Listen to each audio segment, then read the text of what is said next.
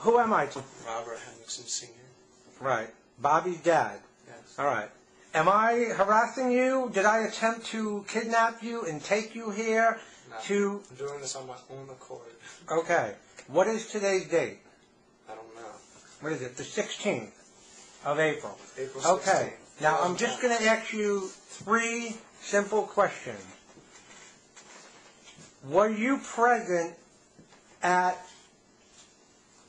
the alleged incident that's all over the news about Bobby Henriksen? Yes. Okay.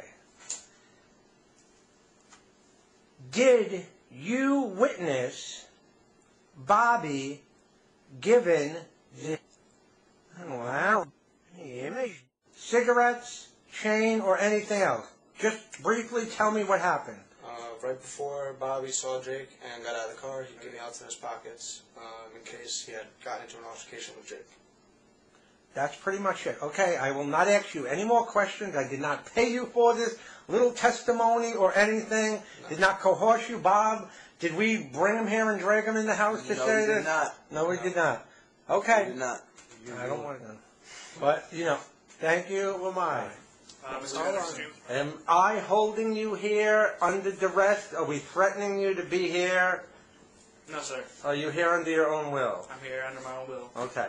Now, could you just describe what happened in one sentence when you saw Jake? Whatever, it doesn't matter. It was Jake walking.